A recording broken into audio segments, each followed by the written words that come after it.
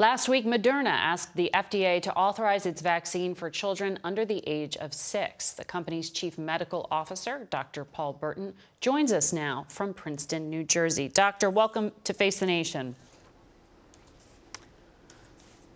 Thank you, Margaret. Good morning. Well, the FDA said Friday it will not delay one vaccine to wait for the other. In other words, they're not trying to put Pfizer and Moderna head-to-head here necessarily. Each application will be considered when the data is ready. So are you confident that Moderna will be ready for the FDA to review your vaccine at their June meeting? Yes, absolutely, Margaret. So we submitted our data last week. I think the FDA now have all of the core fundamental data they need to be able to begin that application review. So yes, we're very confident. You've begun it, but you won't have all of it in until May 9th, I had read. You're committed to that date? Yes, absolutely. So the data are in, the study has been completed. We have the data. Now, typically what we then do is to package the data electronically, supply it to the FDA, so of course they can conduct their own reviews, their own analyses of the data. That's what will go in by May 9th, but they have the data that they need now to begin. Okay.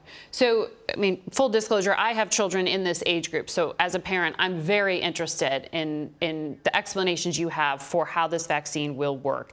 According to the Moderna release, the vaccine is 37% effective in kids 2 to 5, roughly 50% in those 6 months to 2 years. What is your confidence level in that performance?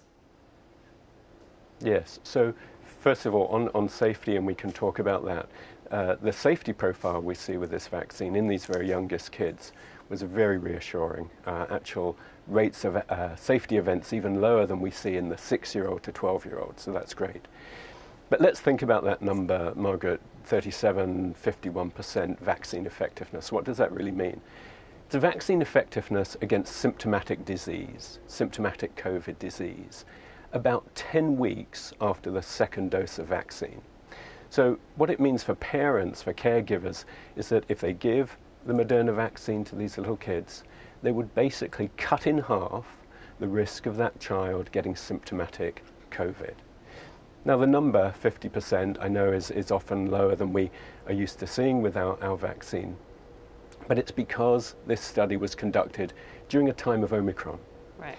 When we look at the UK data that was released just last week, when we look at symptomatic disease, exactly there we see vaccine effectiveness of about 50%, but when we look at vaccine effectiveness against hospitalization, that number is 89 to 95%. So that's why I think we can be very reassured and very confident in this result. Well, that 50% benchmark set by the FDA is key because that's usually, the floor they have for approval.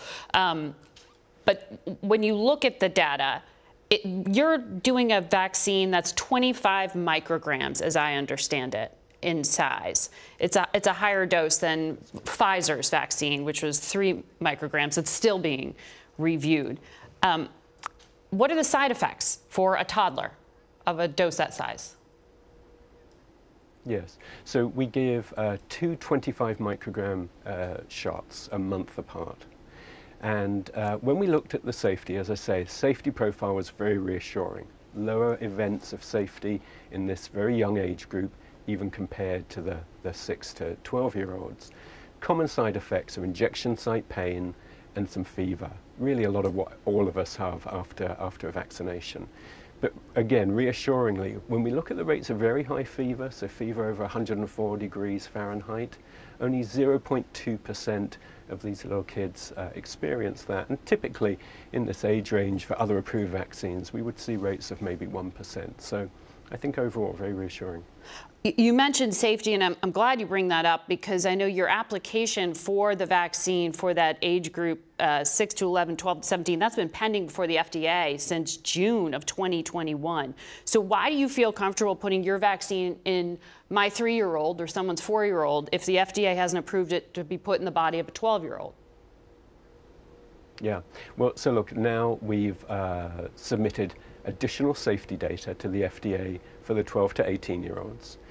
We've also just submitted our application for the 6 to 12-year-olds as well, and now we have the data on the very youngest kids. So do you expect the FDA to approve it for those older age groups? Is that what you're saying? Yes, I mean, those applications are now under active review by FDA, so they have the full spectrum of data with us.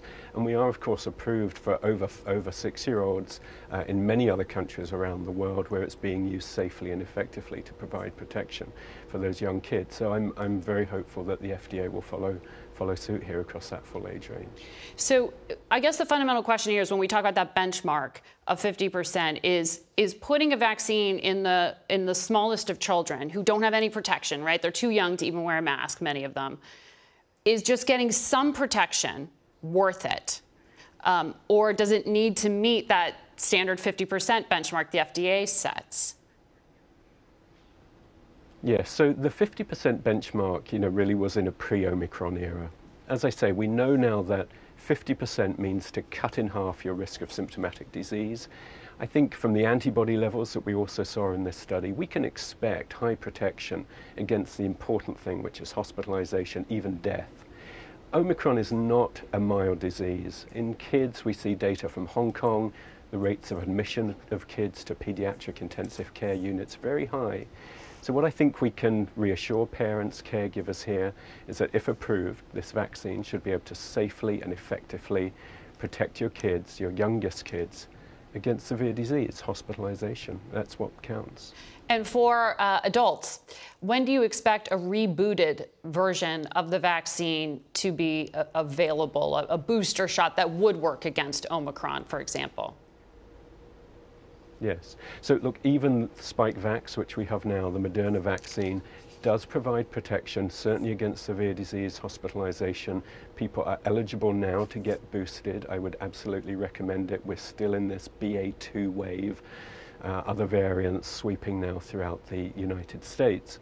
We announced a couple of weeks ago a new variant-specific booster that we've been tested, and we have an additional candidate, our lead candidate, in testing now that I believe is going to be even more superior.